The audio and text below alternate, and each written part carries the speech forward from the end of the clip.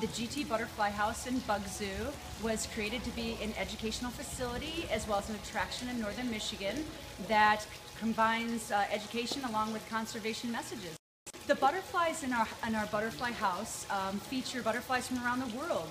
This month during our fall preview, we're looking at the monarch butterfly, which has been proposed to be an endangered species.